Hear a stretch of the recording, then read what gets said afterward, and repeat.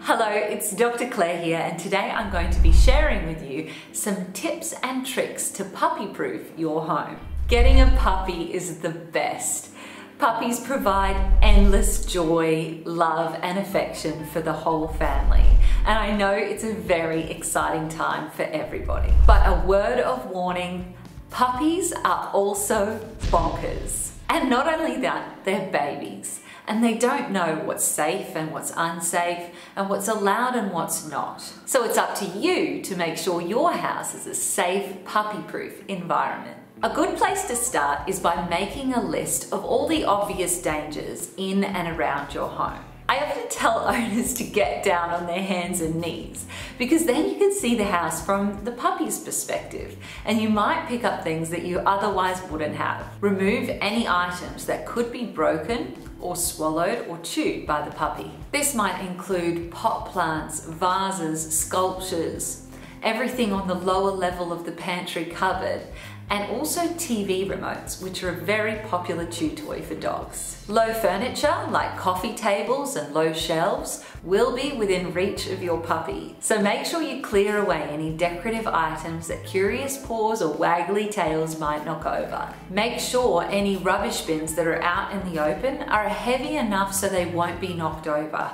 and that they have a secure lid. You don't want your dog getting into the garbage because there's a lot of things in there that can make dogs sick, particularly puppies. Puppies are adventurous little things and they need to be kept in a fenced area or indoors, or even better, to be crate trained. If you're going to have your puppy outside, inspect the fencing area carefully, looking for any gaps that might need fixing. Puppies are escape artists, and if there is a gap, they most certainly will find a way to wiggle through it. Remove any rat poison or insect baits. I've seen puppies die from rat poison toxicities. Be careful if you have long window blind cords. Puppies are going to chew these and damage them, but more importantly, if they get tangled up in them or they swallow this string, it can be life-threatening. And if you're not using sunrooms, close those doors because that will help keep your puppy out of trouble. And keep the lid of your toilet closed because when they're big enough, they will definitely use the toilet as a water bowl or sometimes a swimming pool. Regularly sweep and vacuum the floor because if a puppy comes across random bits and pieces, they're most certainly going to try to eat them. And finally, a really important one.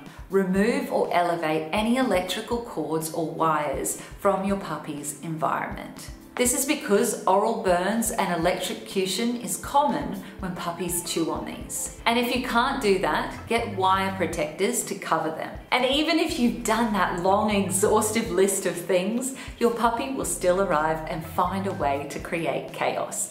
That's just what puppies do. So good luck.